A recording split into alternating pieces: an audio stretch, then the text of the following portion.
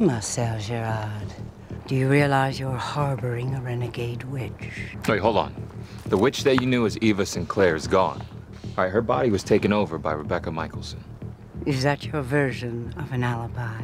The dearly departed Cole, may he rest in peace, was playing a little prank on her when he dumped her into some random witch body that was trapped in the foaming cottage. I'm Rebekah Michelson! What he didn't really know, and what she is very quickly learning, is that was a pretty nasty witch. There's something wrong.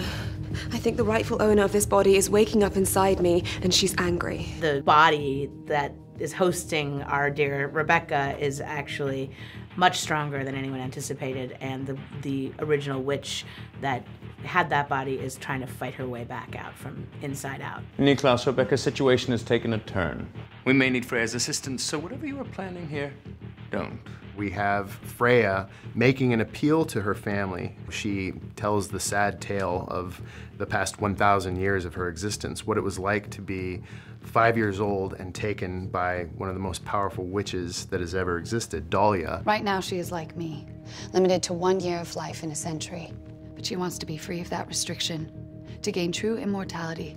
And that is why she will come here, drawn by your daughter, to take the child's power for herself. In this episode, we get our first look at Dahlia, this witch everybody's been talking about. She's paranoid, obsessed with power. She hungers constantly for what's been denied her, be it love or revenge. Yes, I think I'm familiar with the type.